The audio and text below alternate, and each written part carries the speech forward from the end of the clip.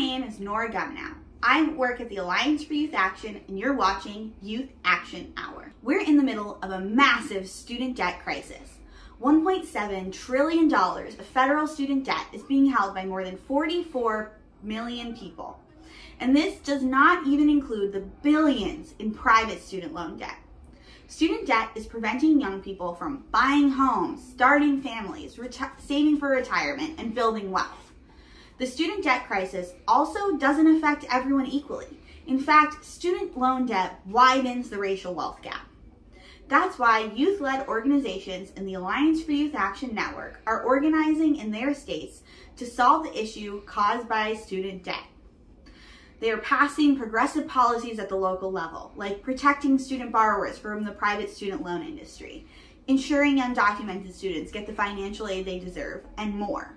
But this work alone cannot solve the student debt crisis. We need federal action. We are calling on the Biden administration and Congress to make college debt-free, making higher education affordable for all. This will ensure young people can thrive and future generations can continue to seek higher education without drowning in debt. Join our Dreams Not Debt campaign by sharing your student debt story and signing our petition.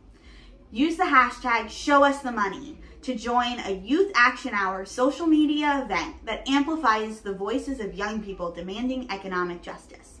To learn more, go to youthactionhour.com.